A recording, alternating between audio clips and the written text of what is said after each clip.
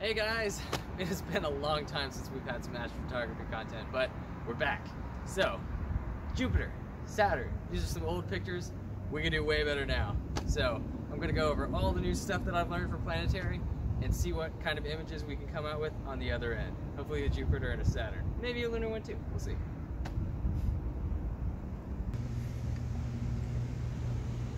So, there are 5 general things that go into a good planetary image. The first thing is a good telescope. Now, you actually do not need computerization in your telescope to get a good planetary image. You can actually track manually on a bunch of these equatorial mounts and whatnot and actually come up with a pretty good image. But we also want a big aperture.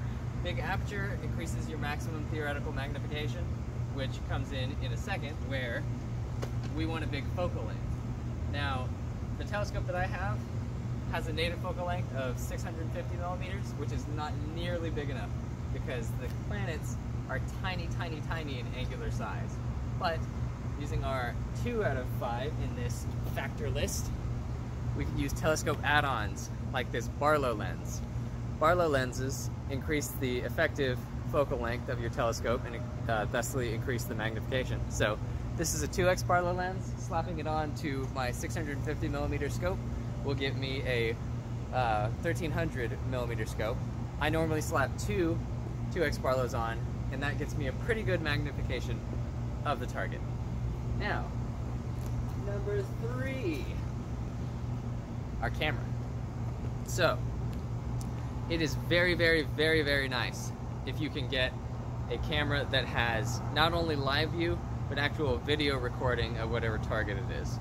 I was fortunate enough to stumble upon and kind of fix this used Canon T6, which has video natively, but the way that we actually acquire our frames for planets is we actually take video. We want as many pictures as we can, because instead of normal, where we're trying to deal with noise, we're actually trying to deal with the wobble in the atmosphere, the turbulence that's up there that bends and refracts the light just a little bit.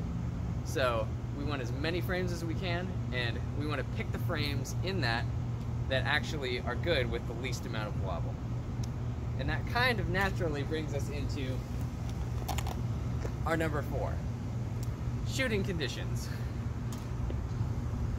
You want a still night, you want a cold night. Cold is good for noise as always, but cold is generally kind of better for wind too. If it's really breezy, your telescope is going to be sloshing around everywhere because it's getting blown around, especially if you have a large aperture and it's not super heavy. But you generally want a calm night. It can actually even be foggy too. Since the planets are so bright, it doesn't necessarily matter. So keep your eyes out for those generally clear but still nights is what's really important. This is the same for planets, this is the same for solar, this is the same for lunar, all of that. You just want a still night. And then after you get all your frames, this brings us into our number 5, post-processing. So people normally take things into PIP, the planetary imaging preprocessor, then hop over into AutoStacker, which helps select the best frames from PIP, and then into Registax, which lets you do wavelet adjustments. We'll hop into the software for this in just a little bit. But that's the general overview of what goes into a good planetary image. Then, when we finally do get one of those calm nights, for the love of God, remember to collimate your scope. This is such an easy thing to forget, but collimating your scope is absolutely crucial to making sure you've got a good, consistent, fine image. Alright, and now that we're collimated, we can use our finder scope to help hone in on the planet. If you do have a computerized mount, Celestron has a great alignment tool called Solar System Align, where if you get the planet in frame, you can just hit Solar System Align and it'll track, assuming you're identifying the object correctly. And a great resource for that would be Stellarium. When you actually get on target, here's what live view should look like. I have it really, really overexposed right now, but oh, see Jupiter's moons right there? Yep, so we can pull our sensitivity back a little bit so we can hopefully actually get some detail on Jupiter. Let's go to 1/400. 400. There we go. So right there. And then, fortunately, since we have live view on this camera, as well as video taking capability, we can use live view to help us really narrow in on that focus. So this part gets really tricky if your focuser is not the best, which mine is not the best. Some Crayford focusers out there are really nice for this, but you can do 5x and 10x digital zoom and really try and hone in on where specifically that focus is. This is probably the most difficult part of the entire ordeal. But once you're satisfied with the focus, you just want to start taking frames. So this is when you'd start acquiring video if you have the option. I'm not going to do that right now because it's not the stillest night, conditions aren't that great, but I'm going to be coming back pretty quick in order to get some Jupiter and Saturn frames. But that live view for helping focus is a really, really helpful tip in order to sort of make sure your focus is as crisp as it can be, because that's incredibly impactful for these planetary images. So we'll hop back whenever I'm actually out shooting for real. It is a bit windy tonight, but look at the focus on Jupiter right there. Look at that. We have the big red spot on this side too, and we're gonna stack it all up and it's gonna be amazing. So let's get over to it. Alright, so then we drop over our new file in pip for video. I normally do 2 minutes at least for Jupiter, but you don't want to go more than I think 3 or maybe 4, because it actually spins really, really fast. So just hit planetary down here. That fixes most of your settings for you, and then hit start processing. And then this normally is pretty quick, but we'll come back right when it's done. Alright, and then once it's done, it'll give you this kind of message. So you go close out pip, and then bring up auto stackert. Should open 2 windows. And then you bring over your new AVI file. Auto stackert doesn't necessarily like normal video formats, so AVI is what you want it to be. And then you select planet here instead of surface. Normally the input settings are fine, and then you hit analyze. It'll run through some of your frames and create a little quality graph. So the left is the highest quality, the right is the lowest quality. The little gray part of this plot is how they how the quality looked over time. So you can see like if there's certain like windy patches or whatnot, but the green is the overall filtered quality down from highest to lowest. So normally I leave this at 10, and then don't align RGB. If you have space, do drizzle. Drizzle is good, but it does require a lot of space temporarily for it to write to. But you come over here to the second window, and you want to select a size for your alignment points.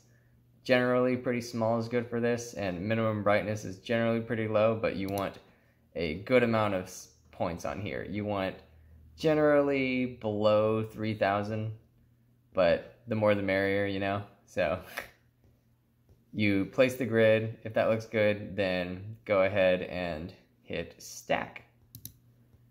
And then this will run through, and afterwards we'll show you what the result looks like. So that finished real quick, but this is what our auto stacker image looks like. So we're going to pull this guy now from auto stacker and open up our Registax, which Registax gets our wavelet adjustments. So bring that over here. Drop this guy into Registax. And then here's where you do a bunch of wavelet adjustments. So typically on here, I try and pull up the histogram. That looks pretty good. RGB balance, auto balance it to where things are sort of the same color so you're not outweighing specific things. For wavelets, I normally mess with 1, 4, and 6, but I have a little preset for Jupiter. I guess it's 1, 5, and 6 in this case. And it sharpens things up a bit. If we want to darken the image a little bit, we should be able to do so by stretching the histogram this way a little bit. And that really pulls out some of the detail. So we have our big red spot right there, and there's some little changes in the bands right there, which is really nice.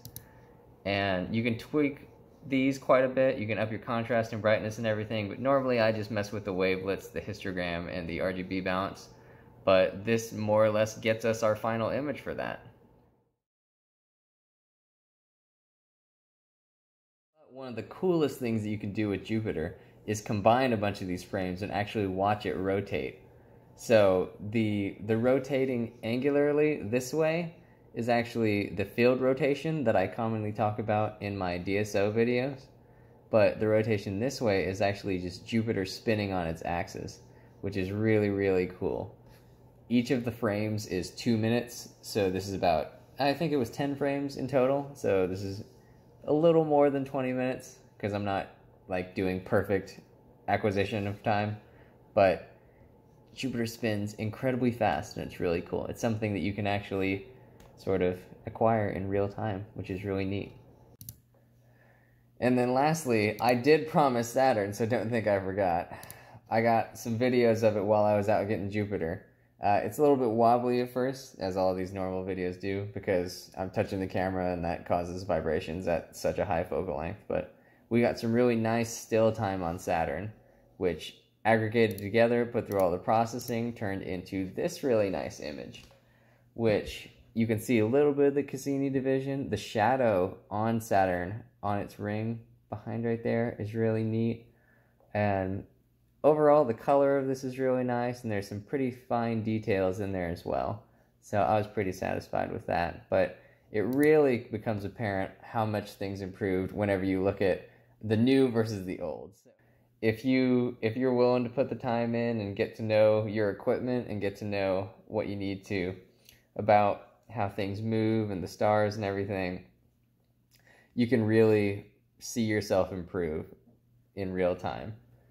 So I hope this helped you guys out. This was really fun to make, and I hope y'all stick around to keep watching me improve. Thanks for watching, everyone.